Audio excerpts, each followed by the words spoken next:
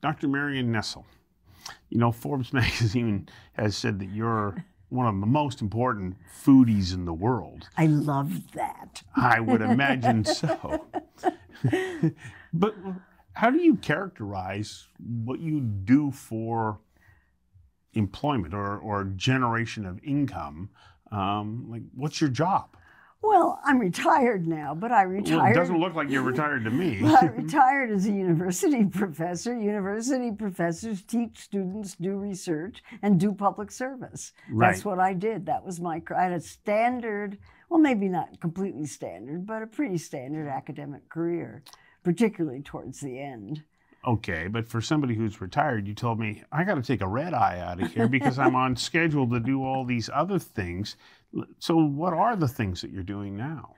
Well, I've kept my office. I had a very soft retirement. The main difference is I'm no longer being paid, but I'm still giving lectures when I'm invited to give lectures in various places. And a lot of people held off during the pandemic, and now the invitations are starting to come in again, and I do like doing them, so I say yes.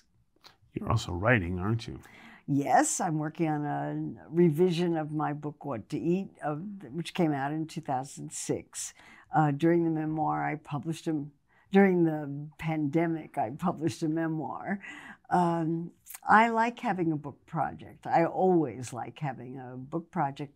The one I'm working on now, I'm in year 3, and it's scheduled for publication in March 2025. So you got a year and a half. I've got a year and a half. Oh. And so that keeps you engaged. It does. You're also doing interviews. You're traveling. Here I am. Yeah.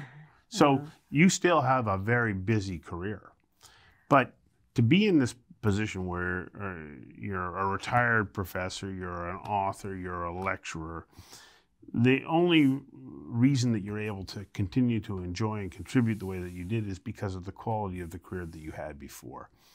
You started your academic pursuits at Berkeley University. What were you studying, and where did you go from there? I was an undergraduate and a doctoral student at Berkeley, and then later, 20 years later, came back for a master's degree, also from Berkeley. I was an undergraduate science major. I started Berkeley wanting to study about food. Interestingly, it's interesting to think about that. There were only 2 possibilities. There was agriculture and there was dietetics. Agriculture was out of the question. I was a city girl. I didn't get agriculture at all. Not until many, many, many years later did I understand how important understanding how our agricultural system is to understanding why people eat or the way they do. And dietetics was too much like home economics. I think I lasted as a dietetics major for 1 day. And then because we were assigned to all of these science classes, I really liked those. I was taking classes with pre-medical students and liked it. So I ended up as a bacteriology major. And then I worked for a couple of years. And then I dropped out to have children. I was married at the time. And came back to graduate school in molecular biology because my favorite professor as an undergraduate was in that department. And I thought if he was in that department, it must be the most exciting place to be in the university. And so that's what I did. I got a degree in molecular biology and then did a postdoctoral fellowship in developmental biology, and then took a teaching job. And taught cell and molecular biology until I was handed a nutrition class to teach. Why? What happened there in that class? I fell in love. With nutrition. Okay, well, you might have fallen in love with someone else. Yeah, no, it was the most amazing experience. I mean, I liked science, and it was very hard for me. And I didn't understand. I never understood until nutrition that if you're good, if things are easy for you, it may have something to do with the fact that you really like them and are a good fit with them. And I was handed this nutrition class to teach, and I could immediately see that it was going to be a wonderful way to teach undergraduate biology. Because if you're teaching cell and molecular biology, the students can't taste it, they can't see it, they can't smell it, they can't touch it. They have to infer it. Yeah. And it's a very intellectual pursuit. It's abstract. But food, nutrition, everybody eats, everybody gets it. And I could see that by talking about the chemistry of food, the way we digest food, how it's handled in the body, that we were going to be able to cover a lot of basic biological concepts through nutrition, and the students wouldn't even know that these things were happening. They would just be fascinated by it, and of course that's exactly what happened. How long did you do that? I did that 1 year. Oh. 1 year. But it then put you arrived at a new intersection and took you in a different direction. Yeah, what happened in that first class was that I had a class of about 50 students, and the class liked it so much that they asked if I would teach a more advanced one. And so the next semester I taught a more advanced one, and what I was having the students do was to read papers in, I mean, that was the other thing that was so exciting about it, was that you couldn't give original papers in molecular biology to undergraduate students without an enormous amount of work, because they couldn't understand the language and they didn't understand the methods. But food, you could give a nutrition study to undergraduate students, and they could take one look at it and say, but there were only 6 subjects. You know, and my favorite study that I was teaching during that time was a study of vitamin C deficiency. And during the study, it was done on prisoners in a state penitentiary. And during the study, 2 of the 6 prisoners escaped. Oh. And that was not a well-controlled clinical trial. You know, anybody could see that. So it was wonderful to be able to teach these basic biological concepts using food as a way to do that. And then at the sort of in the middle of that year, my husband of the time got a job offer in San Francisco. And so we left at the end of that year, and I was hired at the University of California, San Francisco, the medical school, to teach nutrition to medical students. Wow. So that was the career. That's what really started it. And it's taken you to some extraordinary locations, insights. Yeah, I mean, I moved from, I'm really changed. I mean, I started out in science. I moved from that to nutrition. I moved from nutrition to food, and then from food to food systems.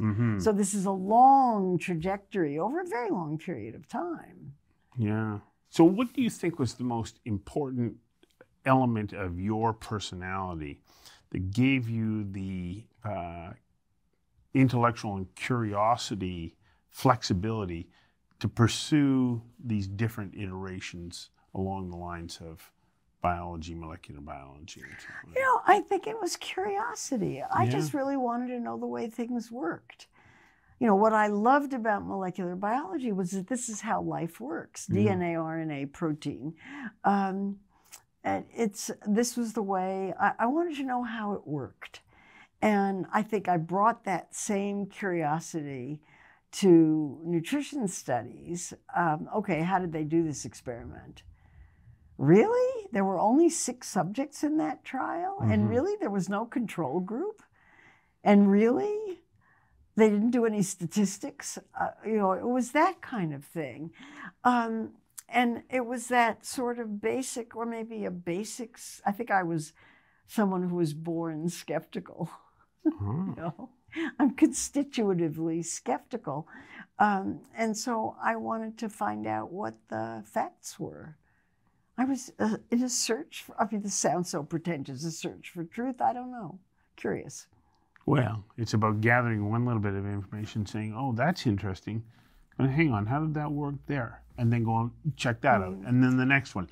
Like Well, the bit that you got now wasn't enough. You needed to go and find more. well, this was partly the molecular biology training. Yeah. The training program, to me, it was just the right, in a way, it was the right kind of training for me, because what we had beaten into us as graduate students in that Berkeley program was that you never believe the surface of a scientific study.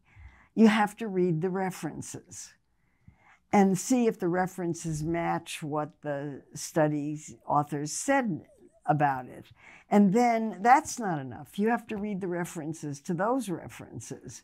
And you have to go back and read the references until you're not learning anything new. Mm-hmm.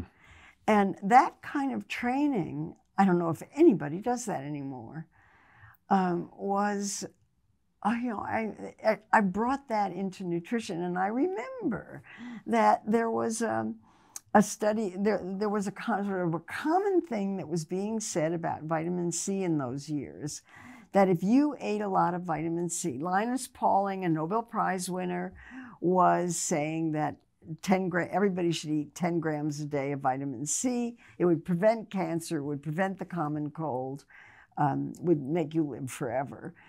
And there were studies that said that if you ate a lot of vitamin C, and then stopped, you would get rebound scurvy. Scurvy is the disease that you get when you don't have enough vitamin C. And so I took one of the things that said that and read the references, and then I went back and read the references and kept doing that until I discovered that the original study had been done on one rabbit and didn't say anything at all about rebound scurvy. So it was that kind of training, and then my, I think, appreciation, acceptance of that training, and understanding that that training was very useful, that made me unusual in my approach to nutrition. I didn't come through a standard nutrition training program.